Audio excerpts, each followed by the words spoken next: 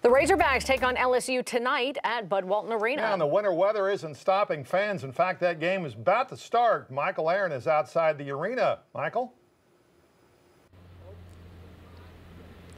Darren, Erica, we can actually hear the fans from inside, so it sounds like the game maybe just started here in the last few seconds or so. And you can see here outside of the arena, the last few of those fans still filing in. We spoke with Central EMS just a few minutes ago. They tell us that they did have a report of one fall here outside of the arena. That person had minor injuries. They weren't transported, and they don't have any other reports of issues related to the basketball game. So a lot of people keeping their fingers crossed that we can get the win here at Bud Walton and also get everyone home safe. Now, a lot of students turning out for today's game. We saw some of them lined up here on the side of Bud Walton as early as about 3 o'clock this afternoon.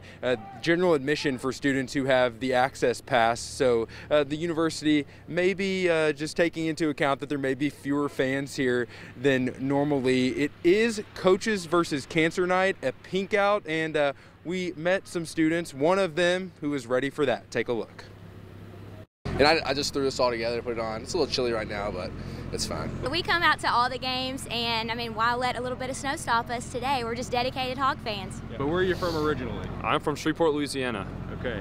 Is this one a tough game for you? Or? No, it's not. We'll let them have football. We'll take basketball, even though we lost to them earlier in the year. But this game's different at the Bud.